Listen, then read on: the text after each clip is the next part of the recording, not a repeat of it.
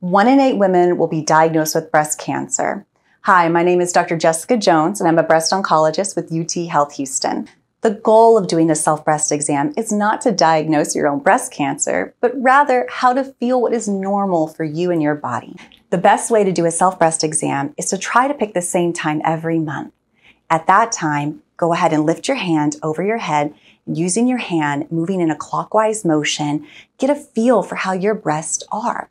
How do they feel? What is normal? When should you start screening? The U.S. Preventative Task Force recommends that women should start breast cancer screening at the age of 40. You may qualify for earlier screening if you have an extensive family history of breast cancer or a known genetic mutation within your family. The combination for cure of breast cancer includes utilizing your screening mammograms and also detecting when it's not your normal. So you can tell your doctor and we can detect breast cancer at its earliest, most curable stage.